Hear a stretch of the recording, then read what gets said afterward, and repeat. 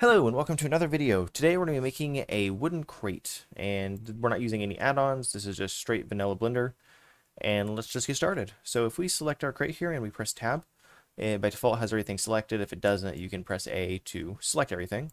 And we want to inset. So if we press I, we are turning on the inset tool. You'll notice nothing happens at first. If you look at the top of the screen right here, it shows individual off. We want to do individual faces. So if I press I again and then actually tap I, it will enable doing individual faces. So I'm going to do 0.2.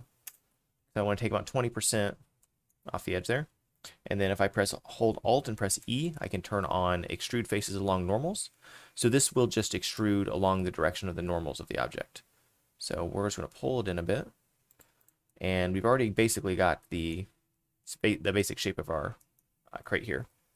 Right, so next we need to add in the crossbeam is what I want to put. So I'm going to go to the Y face, and then I'm going to tab so I go out of edit mode, then press Z so I can go into wireframe and see what I'm working with, then Shift A, mesh plane. So our plane is in here. If we press R and then press X and then 90, we will turn it on to the X axis. And now we can press tab to go into edit and then press S and then X to scale it along the X axis. And then from here, let's press Control R, and we're going to put a loop cut in the center here. And then we are going to press A, R, Y. So we're going to rotate on the Y axis, then 45. All right. So now if we select our vertices here, go to vertice selection, we just want these three. And I'm going to drag it back just a little bit. And then grab the center one and bring it to the top. So if you grab the 3 again down here, whoops, then press G. It doesn't matter if you go off to the left or the right. At the end of the day, when you bring these in here, if you have the vertice on each side touching, then you are going straight across. Grab the center one, bring it up here, bring it to the point there. And now we have the basic shape of our crossbeam. So press Z to get out of wireframe mode, select solid, then press A so you've selected all of the vertices on that crossbeam, G, Y, and we're going to drag it out so we can actually see it and put it right at the edge there. Then if you press E to extrude, you give it some thickness, and now we have a crossbeam on one side. We would like to add this same crossbeam to the other side, so what we can do is, while we have our crossbeam in edit mode here, add modifier, mirror, and we want to drag it across. So if we go hit this little eyedropper here, we can select our cube, and then if we select the Y, we're going to mirror across the Y axis across this object because we're selecting that we want to mirror across this object. All right, now we have our basic geometry for our low poly crate here. Let's go ahead and move on to adding in some materials. So if we go up to UV editing here with our crate selected, make sure we have the actual crate. We can press A, U, and then we can do Smart UV Project. And I like to add a 0.001 here just to have a little bit of gap between the islands here that it creates.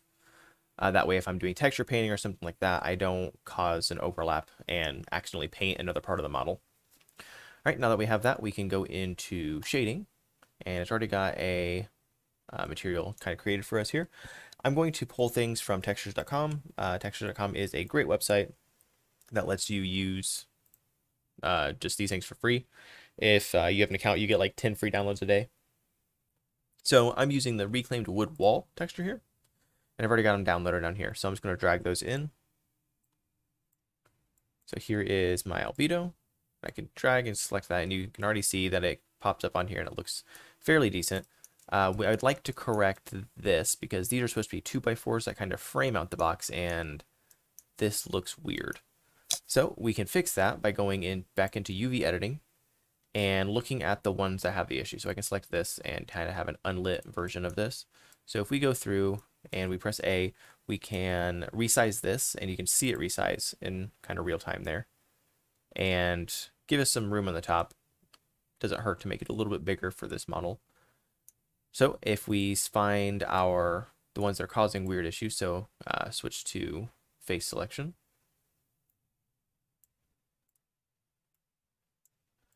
Select your face so you can see that this is going up and down. Well, we don't want that to happen, and we have some room at the top. So I can grab this, rotate 90 degrees, and then bring it up to the top. And I can do that for all of the ones that I have the issue with. And we can press select all just to line things up and kind of manually manipulate this UV.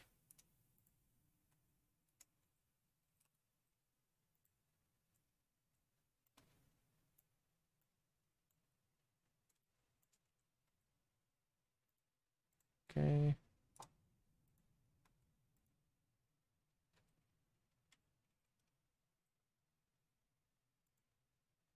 Just go ahead and grab all of the ones that are causing the issue, and we'll rotate them all at once and then organize them after.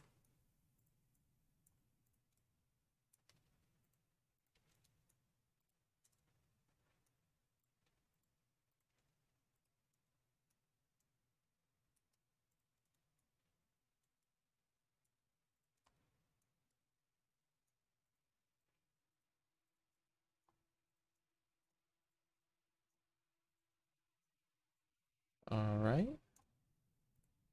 I think that is it for all of the ones that are rotated weird. So first we can see all of these guys. So just rotate 90. I'll put them up. Where'd they go? Put them up over here. Something like that, I think, would work. So I think we have room down this side too. And same thing for these guys. Rotate 90.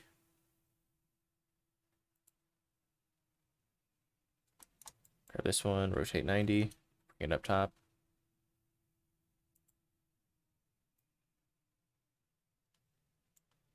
Some of these, though.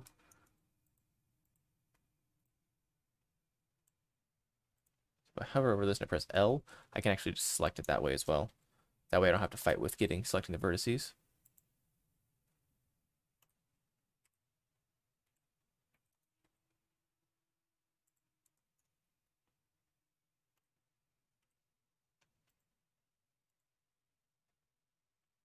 Switch this to an edge selection. We're going to get that. There we go. And then L. Oh, I want to get all of these every time, apparently. So we can work with the ones that are left afterwards. This one I can grab, though. There we go. There we go. Yep, I'm going to get that every time. All right, so now if I just press A again, we can see that we are overlapping a little bit with these guys. So I can grab them and clean them up some more. And I'll fast forward through this part. I think you guys get the point.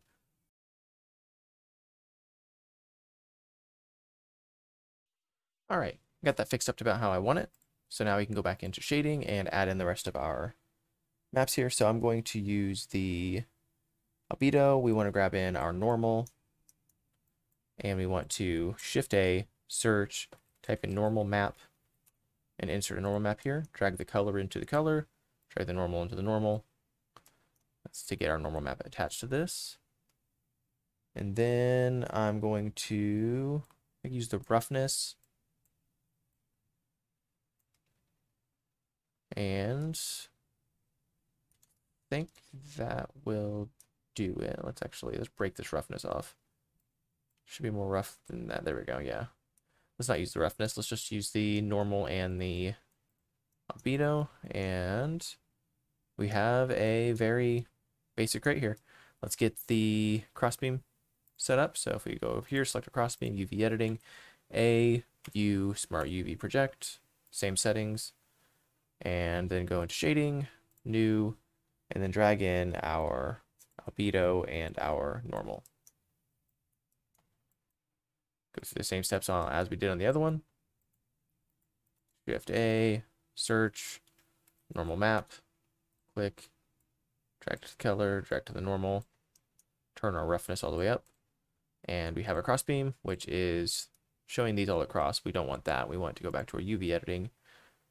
Up here, select our albedo, and then, oh, apparently I grabbed the wrong one. Go back to layout, make sure we have this guy selected, UV editing. And then now that we have all of these selected, if we press A, rotate 90, we can switch along this and we can scale this down and really just kind of work with it until we get the appearance that we want. I think that looks pretty decent. And now we have a wooden crate. I want to take this one step further and add in some texture painting. So I'm going to put return to sender on the side. And I just went into Photoshop and made just something with a completely transparent background that says return to sender, just a nice stencil type font that kind of goes with it. And I saved that as a PNG. And I'm going to go into texture paint and press in, and you can select the layer you want to do this on. We don't want to do it on the normal, we want to do it on the albedo map. So now if I find the side that I want, so I'm going to do it with this side on the x-axis, I'm going to go into, I can press in again to get rid of that. I need to add in a texture, so press new on the texture properties, open, find your texture. Mine is called return to sender. Okay, now it's popping up here because I already had it set, but if we go back up to draw, scroll down and you open up texture, you can switch this to whatever you want it to be. So we could have it being tiled and I could paint it a little like this, but we want to use stencil so we can place it exactly where we want it. So I've got this popping up here. If I right click and hold, I can move it around. If I right click and shift, I can change the size. I can control click to rotate it. So I'm going to do like a nice rotation and something like, you know what, it'd make more sense for this to be on the top and not on the side. So we'll select on the Z axis and get it right where we want it. And I'm going to put it like right here. And then I'm just going to paint it on.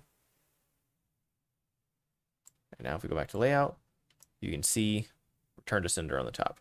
That about does it for this tutorial. I hope you enjoyed and was able to teach you something.